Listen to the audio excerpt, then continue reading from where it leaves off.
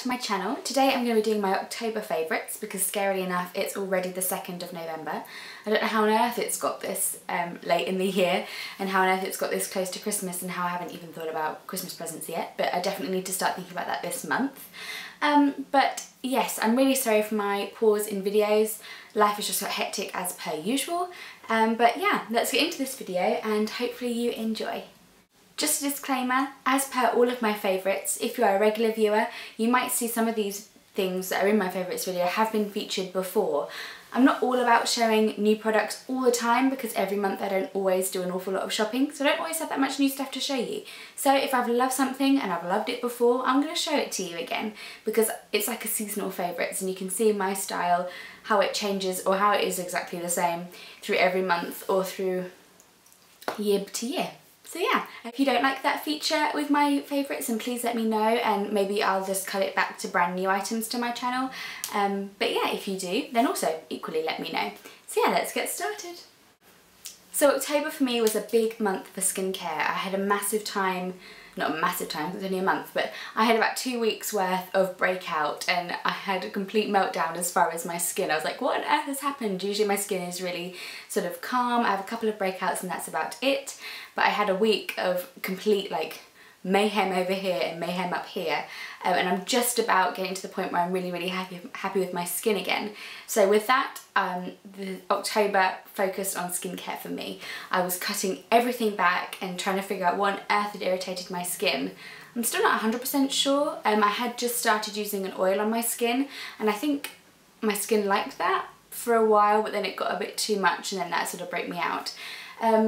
But I cut everything back down again and I fell back in love with some items that I wouldn't readily say I wanted to fall in love with. I fell back in love with Hydra by Lancome. These are travel sizes, little tester sizes that my grandma actually gives to me when she buys her foundations and things. She gives me the gifts that she gets free with it. And for some reason, I think because my grandma uses it, I find Lancome a really more mature brand than me, and I wish I could be like, oh, I love using all these other really cool brands, but for some reason they don't work as well for me, and maybe my skin is just genetically proven to love Lancome. It's just, no, it's in your blood, Alice. But yeah, for some reason it works really well for me. I have sort of a combination to more drier skin type, especially in the winter.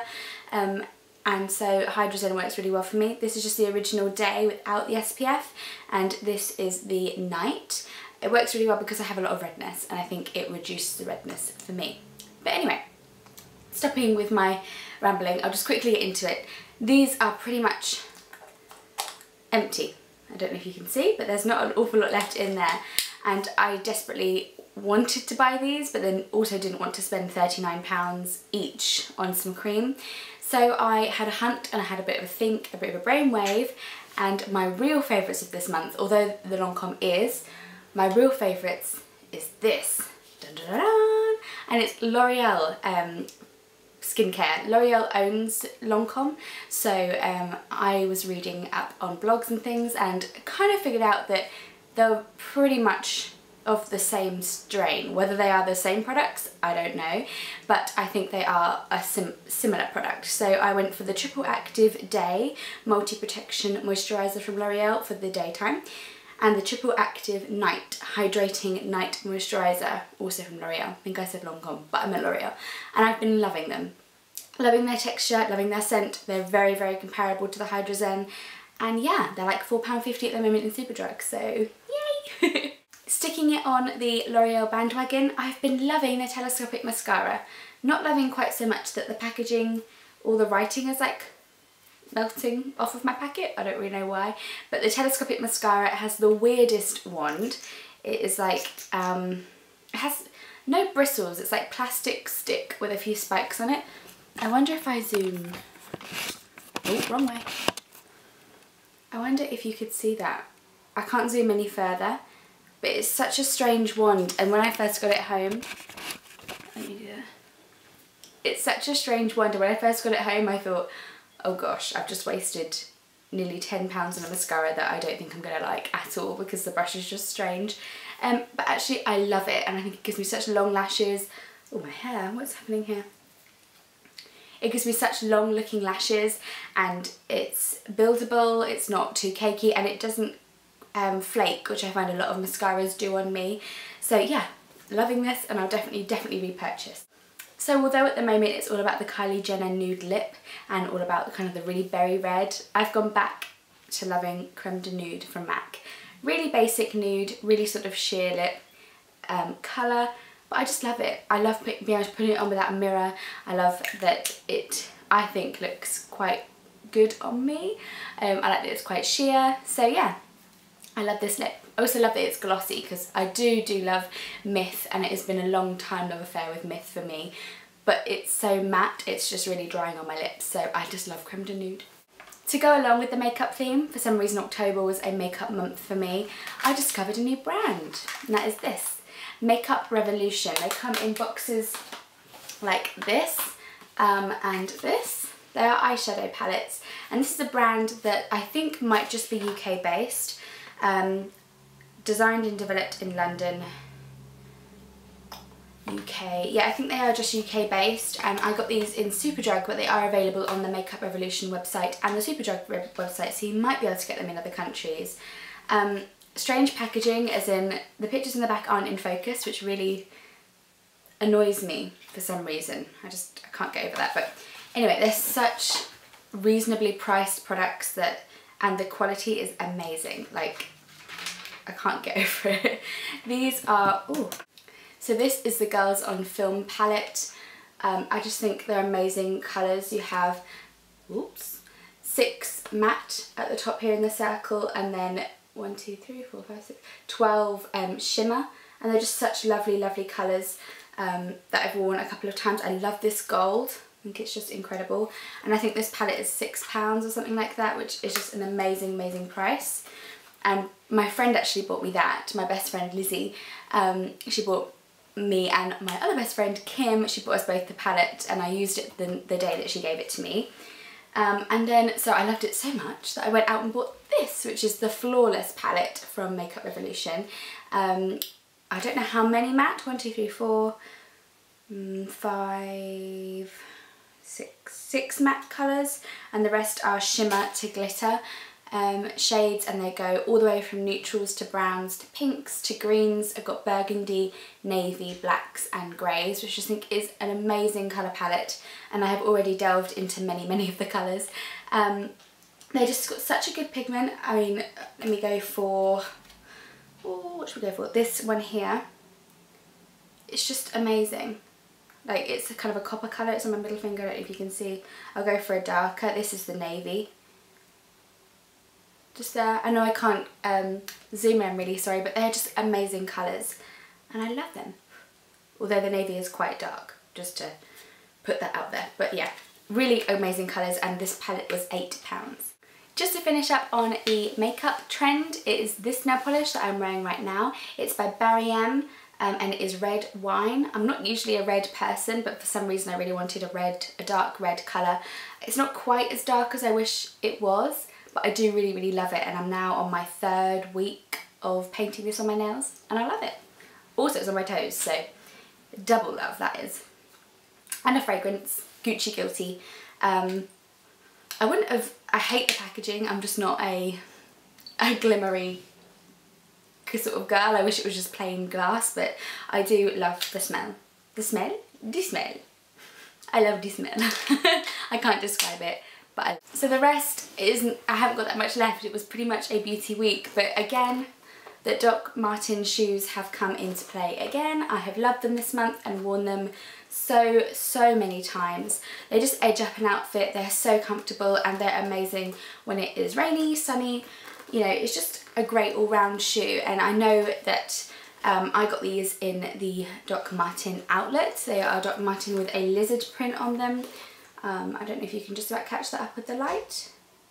And they're not available anymore, and I know they're quite expensive, so if you wanted to buy them full price now, they're £90, but believe me, they are so worth it. Once you get through the pain of breaking them in, which at the moment I'm breaking in my boots, which are so painful, but I know it will be worth it once they're broken in and I can wear them all the time. So yeah, a great shoe. And another fashion thing, another black leather thing, is this. It's my All Saints leather jacket, which I'm sure I've shown in another favourites video that I have done in the past. This was a present from my mum actually, and she got it for me, I think it must have been on the turn of the summer, because I didn't wear it an awful lot when I first got it.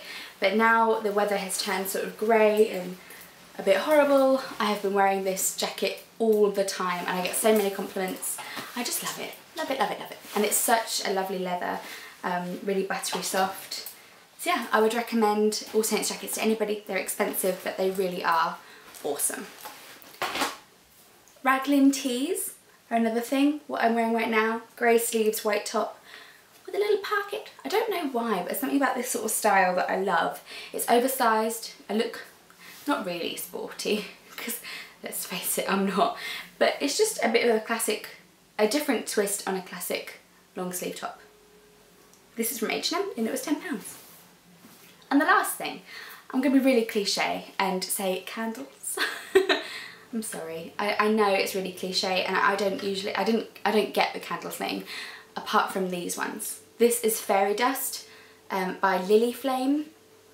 I just love the smell. Apparently online they say this is the smell they pump into Disneyland and they pump it into the vents, and that was the story I was told by the lovely girl called Emma, who bought me my first one for my birthday this year.